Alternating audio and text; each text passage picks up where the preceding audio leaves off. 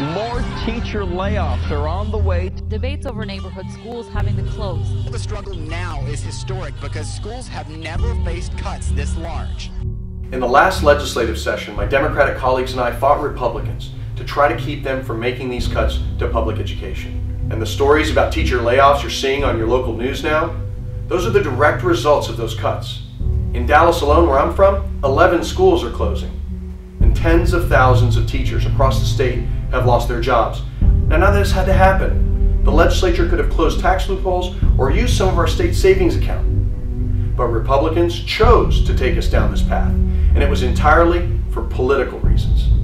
Given the opportunity, there's absolutely no reason to believe they won't do it again. On the other hand, Democrats, well, we're united in the belief that education needs to be our biggest priority. So unless you want to keep seeing more of these stories, I need you to support the Democratic Party.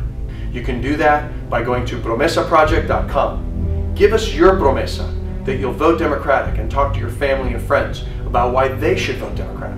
And in return, we'll give you our promesa that we'll fight to keep Republicans from ever doing this to our schools again. Thank you.